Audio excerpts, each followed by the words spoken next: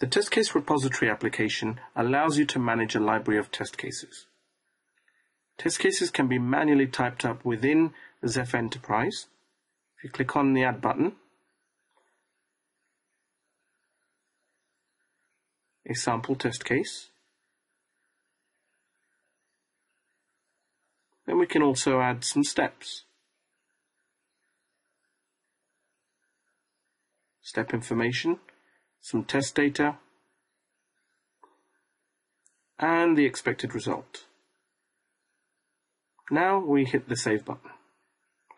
Test cases, however, can also be imported from Excel.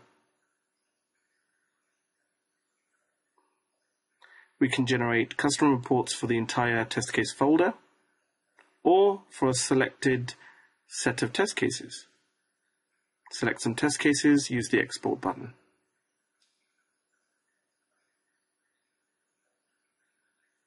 Test cases can also be updated in bulk. System fields and custom fields can be modified.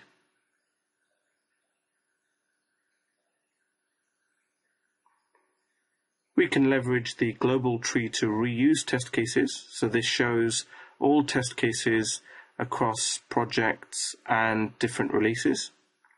So if we navigate to a certain project, certain release, and the test case repository, we can select test cases from that repository and bring it over to the local release.